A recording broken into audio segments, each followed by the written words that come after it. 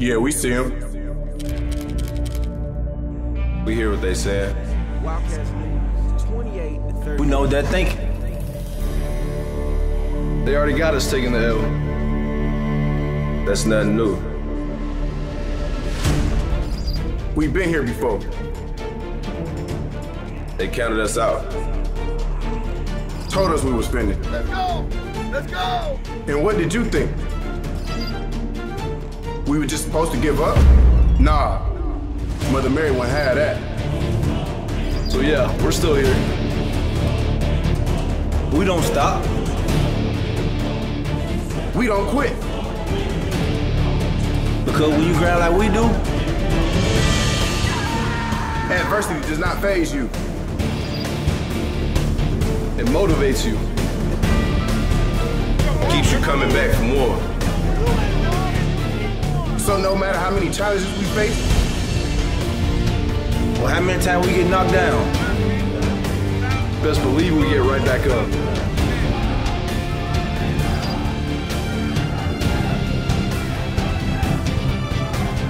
So keep that same energy. keep talking because we hear you. Keep thinking that you know how this story ends.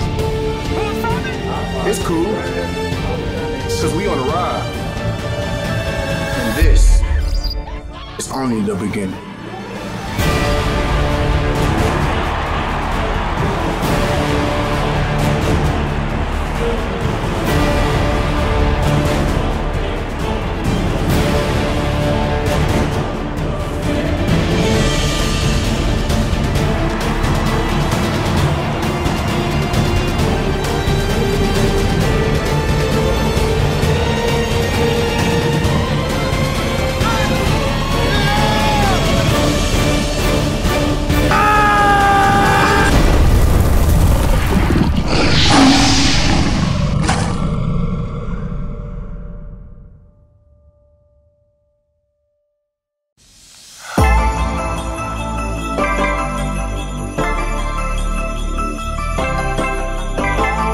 Tonight by head coach Terry Sims, who's entering his 7th season at the helm of the program and 11th year overall here in Daytona Beach with BCU. Coach, how are you doing tonight? I'm doing great. How are you, Mike? I'm doing well.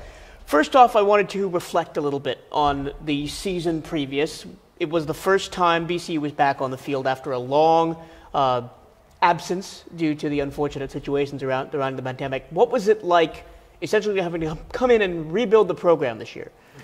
It was tough, but it was rewarding in the sense of we were able to be back around our team, be back with these young men that we care so much for. So it was a great opportunity for us to start back doing what we are here to do.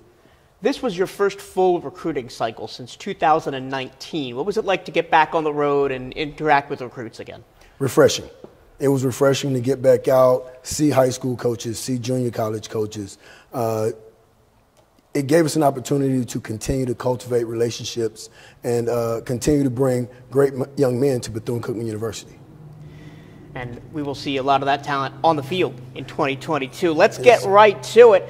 Some of the impact players we'll be seeing at Daytona Stadium this fall, starting off with quarterback Jalen Jones. Jalen, a native of Henrico, Virginia, transfers in from Mississippi Delta Junior College. Yeah, Jalen gives us a presence. He gives us a mature guy, a guy that has played the game, understands the game, and he's a true leader. All the true qualities you want, in a quarterback coming into your football team to lead us. And he is a SWAC veteran, having previously played at Jackson State for 1.5 seasons under Coach Deion Sanders. Yeah, we actually played against Jalen in the MEAC SWAC Challenge and liked a lot of the things we saw then. We found out he was transferring and he was going to junior college, and we knew we had an opportunity to get him. We put everything we had into going out and getting him. Over 1,000 yards passing, 7 touchdowns, 46 carries for 235 yards, and 3 touchdowns on the ground at Mississippi Delta Community College last year. What does a dual threat quarterback like that bring to the BCU offense? Well, I think that's what you have to have definitely in our league. You have to have a guy that can make plays with his arm, but he can also make plays with his legs, and that's Jalen.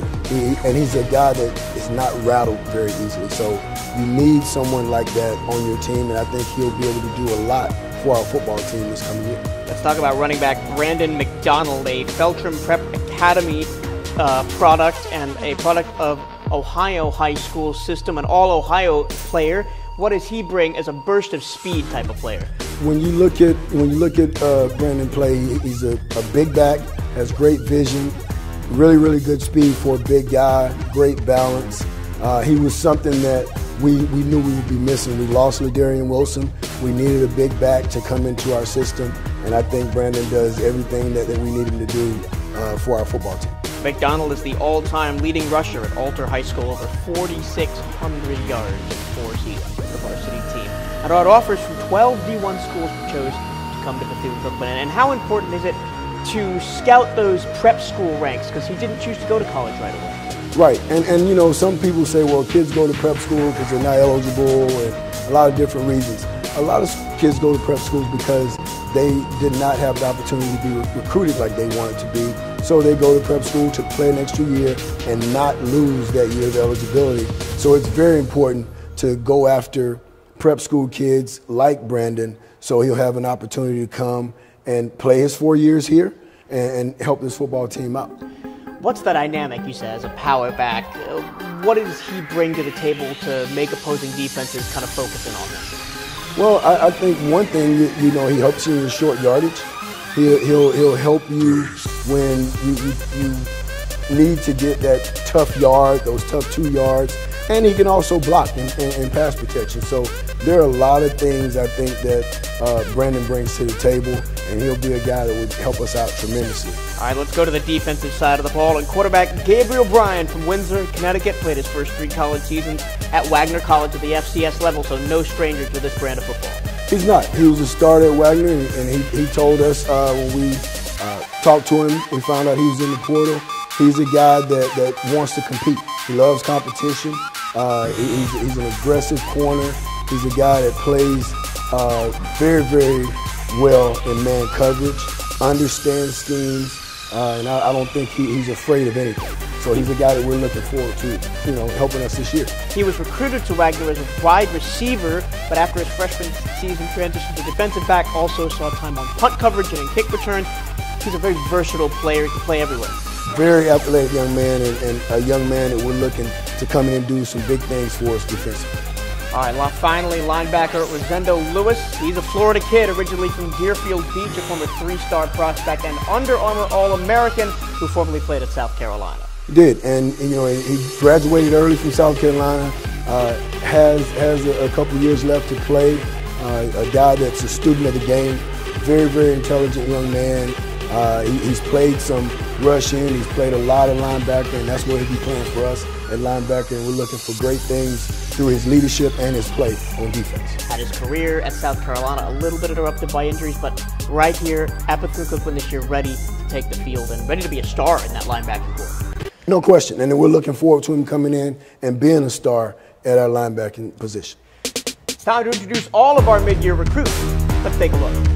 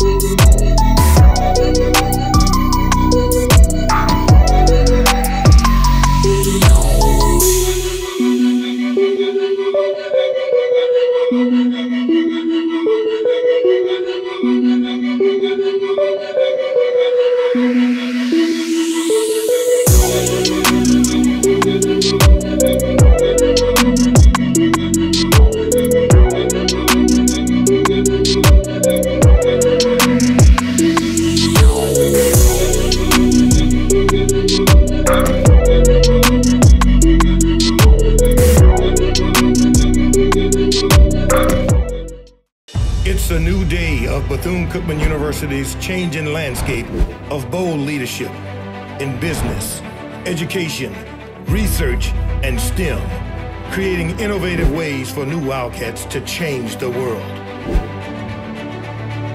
Get ready, the tide is rising. It's time for you to catch the next wave in higher education at Bethune-Cookman University.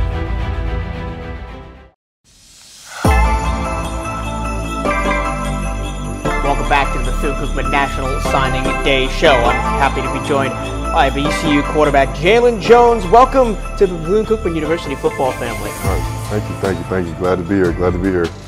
During the recruiting process, what was it that drew you to the BCU program, and what made you want to take your talents to Daytona Beach? I mean, Coach Sims touched on it a little bit earlier. You know, I had already been familiar with Bethune-Cookman of being a powerhouse in the MEAC when we faced them back in 2019, and then, you know, being able to run back in with Coach Hayes. He was a coach at Jackson State in the past and had ties in the Mississippi area. So when he came in and started recruiting me and I had a few conversations with him, it was just a lot of love and respect and mutual respect that I had for Bethune staff and that they have for me. And so it was just a great environment just coming here and deciding to come to Daytona Beach. Yeah, you mentioned that you played for Jackson State in the past, so you're returning to the Southwestern Athletic Conference. Yeah. Seeing those familiar teams across the field from you, how is that going to help you transition to the BCU program? No, I mean, I think it's going to be, like Coach said, it's a veteran in the SWAC and knowing what it takes to, you know, be successful in the conference, you know, and just being that older guy in the locker room that's able to really be a leader and show everybody else, you know, hey, these are the teams that we got to face. They're just teams, they lace their shoes up the same way we do, you know, and just going out there and just, you know, being ready to take on everybody. And specifically Jackson State, we're going to have to play them this year. We're in the same division. And what are your thoughts about going up against your former team? I'm happy they come here. They come into Daytona Beach, so, you know, we're going to bring them to the stadium. We're going to have a good game. It's going to be exciting. They have a lot of, you know, hype surrounding their program, you know. It's competition builds the best in everybody. And so it's going to be very exciting going up against them. And what are your goals for this upcoming season, both personally and for the team as a whole? Honestly, my goal is always to bring a SWAC championship to Bethune-Cookman and go out there and win a Celebration Bowl. For the team, is really just building those relationships with the guys and being able to step in and be a leader for the team, and, you know, just being somebody that everybody can look to and count on. And that's really something that I look forward to doing. Thank you so much for taking the time to join the program this evening, Jalen. We're all looking forward to seeing you wear the maroon and gold this fall. Coming up next, we're taking a look at our fall class of 2022.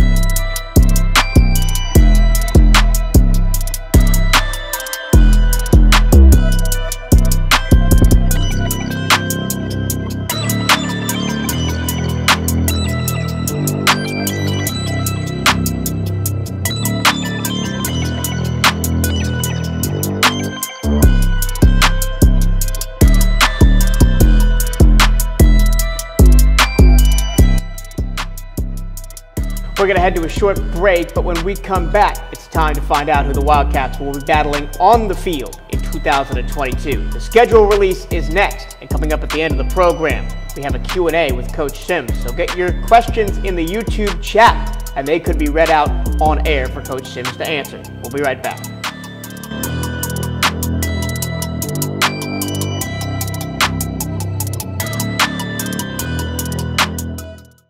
Founded in 1920, the Southwestern Athletic Conference has produced some of the most iconic names in sports. Alabama A&M, Alabama State, Alcorn State, Bethune-Cookman, Florida A&M, Grambling State, Jackson State, Mississippi Valley State, Prairie View A&M, Southern, Texas Southern, and the University of Arkansas Pine Bluff have united to embark on a new era of greatness. The Southwestern Athletic Conference, building champions for life.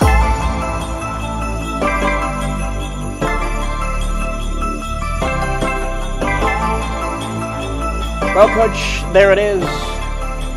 8 games, 4 home games, and of course, the Florida Classic at the end of it against Florida A&M in Orlando. How did the schedule shape up on your end?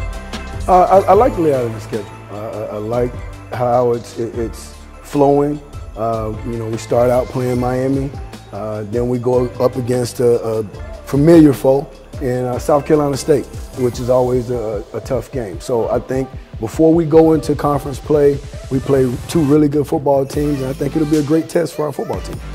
And another tough non-conference test later in the season against Tennessee State as well. Home games against South Carolina State, as you mentioned, Grambling, Jackson State, and Alabama State. You can see the outlined in red are our home dates. Road dates against Miami, Alabama A&M, Tennessee State, Mississippi Valley State, Prairie View, Alcorn, and it's listed as a away game, but it's in Orlando against Florida A&M. We always want to get back at the Rattlers after last year. Yeah, well, I mean, I wouldn't say get back. I mean, it was time for them to win a game. We didn't want them to win, but, after 9 straight, they won 1, but we'll get back on track this year. I think, our football team is hungry. They're embarrassed about what happened this year, and we should be. We're back working. The guys are working out. Coaches are working hard, and we'll be back where we need to be in 2022 season. Let's talk about the first game of the year up against Miami on September 3rd. What does a game like that tell you about the players you have on the field? Well, a lot of people say, well, you guys play those games, they're money games. I use it as a measuring stick for my football team to see where we are. You play a team like Miami when you start out the season, I think it increases your team speed, and what I mean by that is it increases the speed that you play at. It increases the clocks in our players' heads. So I love to play games like this. It shows our guys where we are. It shows the coaches where we are. And I think it gives us a kickstart on into the season. You mentioned the former conference foe in South Carolina State. They were neck and neck with you in your years in the MEAC in terms of titles won and games won. And so that's going to be a tough challenge. But they're coming here to Daytona Stadium. Yeah, they are. And South Carolina State's always a tough football team. It's always a tough game. It's always a physical game. But we look forward to it. Coach Pugh, we're great friends. We talk a lot, about different things. He has been a mentor in this thing since I've been a head coach, helping me through a lot. So looking forward to him coming here and us getting back at them this year. Let's talk about the conference schedule. What is you going to be looking for the second time around against all of these Southwestern Athletic Conference opponents, especially teams like Grambling and teams like Jackson State? Well, we beat Grambling, so it's nothing, to get back at them with. I think, now we understand what's going on in this league. Prior to us entering the SWAC and being a part of this conference, we were 9-0 against that conference, or against this conference. We made sure we played a SWAC team every year, and we came out on top when we did play SWAC teams. So I think now playing these teams week in and week out, it's a tough league. And playing these games week in and week out, we have to make sure we're prepared and make sure that we take our A game when we take the field. We will go to one final break tonight before we end our program. Coming up next, it's Q&A with Coach Sims. Get your questions in the YouTube chat, and we'll see you shortly.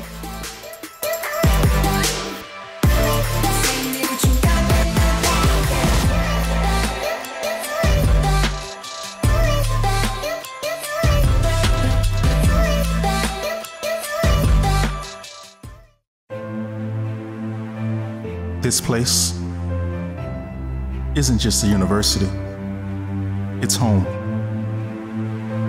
And these buildings aren't just buildings, they're symbols of our growth.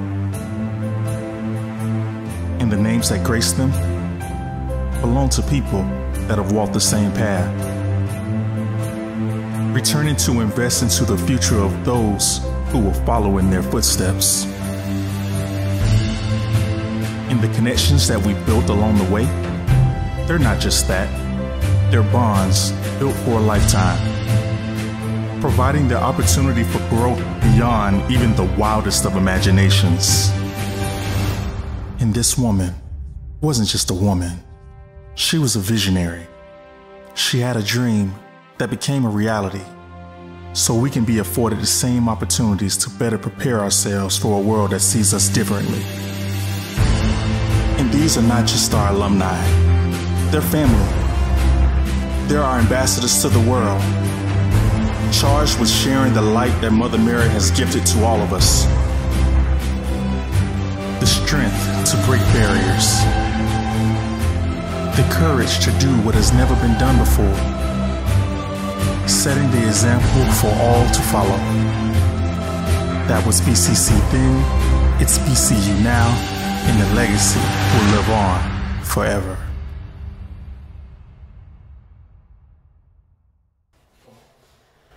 Make sure you join the Cat Eye Network this Saturday and Monday, live from Moore Gymnasium, as the Bethune-Cookman men's and women's basketball teams perform a Texas two-step at the halfway point of their conference schedule as Prairie View A&M and Texas Southern head to Daytona Beach, Florida.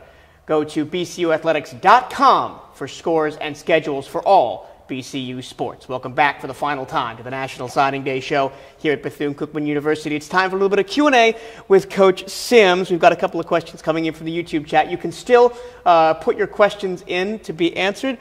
A question to start off with, what do you see coming out of this recruiting class, and what are your highlights about your first class since 2019?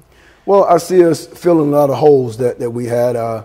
We had a lot of guys that opted out during COVID and chose not to come back. And we had a lot of young guys that we had to play, which is no excuse. We still have to be ready to play. But I think with this mid-year class, we filled a lot of holes. And with our spring class, I think we have a lot of guys that will fill a lot of important holes for us and put us back where we need to be in this conference. Yeah, and springboarding off of that a little bit, we've got a question about player development. What is your player development process up through spring? Well, we're working out right now, and I think you can't just think about developing the player physically. It's mentally also. So, we're starting our meetings. We're starting Zoom meetings because of COVID. We're having some in-person meetings, and our guys are working out. We get up at 5:30 every morning and start workouts. We're running. We're lifting weights. That's the biggest part of player development, and then you start with the skill development. Yeah. We've got a question here that is absolutely no surprise to anybody. People want to watch football. They want to know when the spring game is. Our spring game will be April 16th.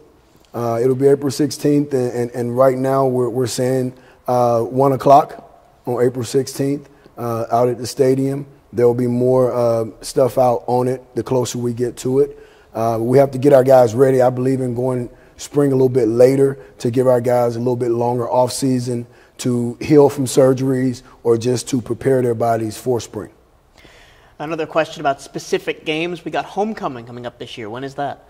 Well, I'll tell you what, every game should be homecoming. Every game should be like homecoming. Every game should look like homecoming. It shouldn't just be focused on one date. That actual date, that's a little bit above my pay grade. There are people that make that decision that sit in chairs that are a little bit larger than mine. But let's make every home game this year homecoming. And everyone come out and support these guys and show them that Wildcats are really behind them. Yeah. I've got a question for you that's not on this sheet. How important to you is it to recruit in your own backyard, the Orlando area, the Tampa area, even down towards South Florida? I think it's very important to keep talent home. But what a lot of people don't realize, a lot of kids don't want to stay close to home. You have a few that want to stay home and play, but a lot of kids want to get away. They want to go see new things. And, my thing is with any of these young men, I just want to see them going to school and being able to be positive, productive citizens when they, you know, have an opportunity to finish playing college football and graduate. Thank you so much for joining us for the 2022 National Signing Day show here from Bethune-Cookman University. For head coach Sims, my name is Michael Cirillo. Have a very pleasant good evening. And don't cut it yet, Darren. I have to make sure that I thank Mike for hosting. We have to make sure that we thank our production team. These guys put on a great show. Without them, this would not happen.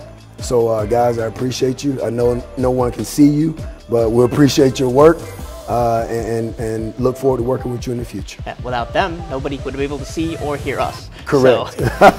So Bryce, Darian, Dan, you guys, appreciate you. Thank you so much for watching. Hail Wildcats.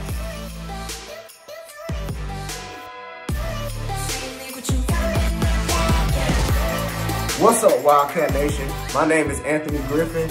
I play cornerback, and I'm ready to get to work, and I'm ready to win some games. Go Wildcats. How y'all doing, Wildcat Nation? This is Akeem Hayes, and I play wide receiver. I can't wait to bring some wins to the city of Daytona this fall. See y'all there. What's up, Wildcats? My name is Brandon McDonald. I play running back. I'm from Dayton, Ohio. And my message to you guys is go BUM. Hail Wildcats.